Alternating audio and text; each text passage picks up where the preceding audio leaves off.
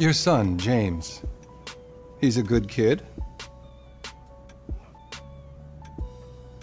He's a good kid? A good kid? Why? Does he help the fucking poor? No.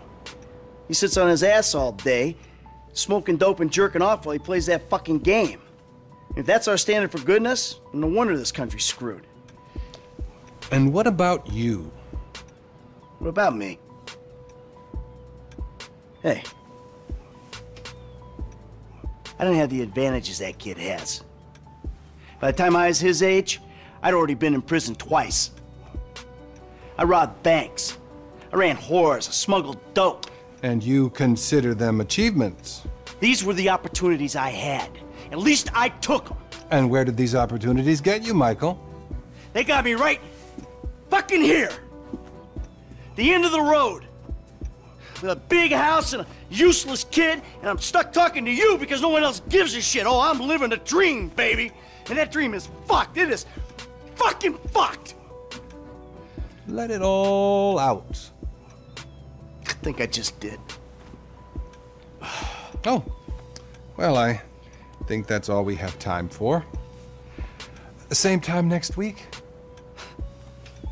I guess. I gotta tell you, I ain't too sure this shit is working for me. Well, a sense of overriding futility is a vital part of the process. Embrace it. Whatever you say, Doc.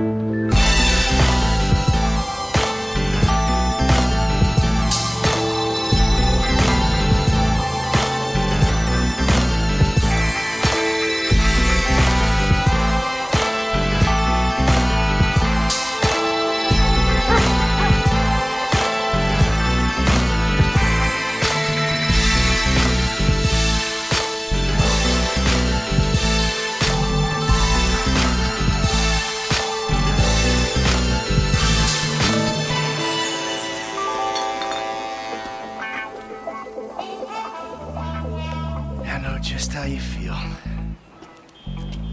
Man, shit gotta be around here somewhere. Unless they buried it under the sand.